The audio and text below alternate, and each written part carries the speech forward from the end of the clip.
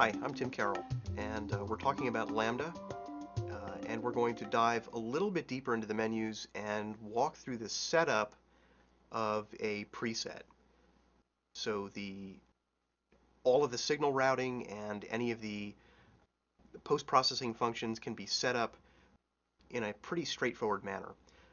I would recommend having the copy of the manual that comes with the unit because it will walk you through and show screenshots depicting what we're going to look at during the video.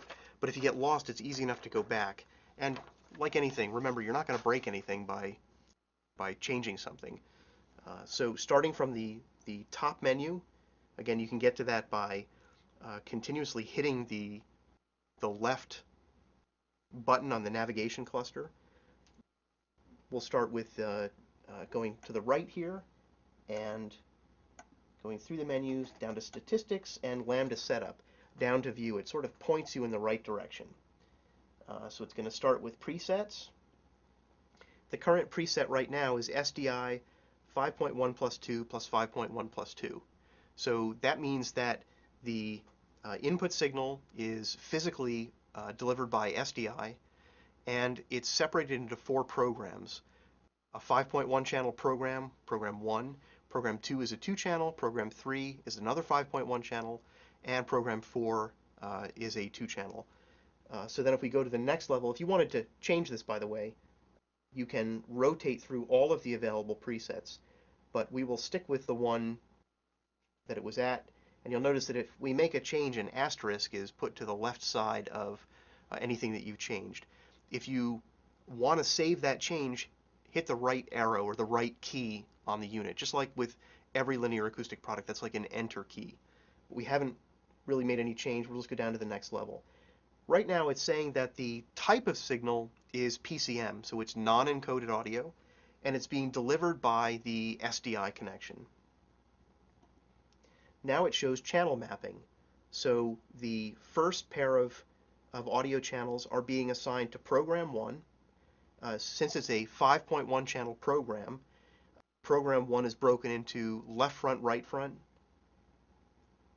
center and subwoofer, left surround, right surround.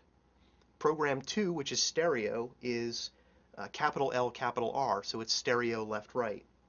If we keep going down, program 3 is, again, it's the second 5.1 channel program. So there's a program 3 left front, right front, program 3 center and subwoofer, or center and LFE, program 3 left surround, right surround, and program 4 is another stereo, so that is capital L, capital R for stereo left, right. The next setting is if you want to apply things. So applying dial norm means that if the metadata is present, so incoming metadata either by 485 or vertical ancillary inside of SDI, the metadata parameter called dial norm will be extracted and applied as an attenuator to the audio. So we're actually not going to apply that. So if you don't want to apply it, just hit down. You can select this for each of the different programs. Again, because this is 5.1 plus 2 plus 5.1 plus 2, it's 4 programs. So you'll see this is program 2, program 3, and program 4. And program 5, 6, 7, and 8, evidently. This is the settings for Dolby Digital decoding.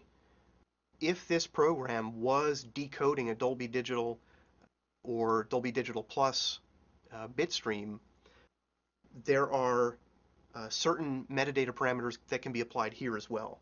So you'll notice that line mode, that's a type of dynamic range compression, plus dial norm will be applied. By default, they're not applied. But if you want to monitor the audio that way, you can select it. If you don't, just go down to the next one, and you're back to the name of the preset. You can change the name. This is one of the factory stored presets. You can name it whatever you'd like, whatever makes sense to you. And note that the first 4 presets, so user preset 1 through 4, are mapped directly to the front panel keys. So if you want to recall any of these presets directly and easily, you push the preset button and then whichever of the 4 presets you want to recall. You can recall any of the presets by using the right navigation cluster, and we'll get into that in a future video.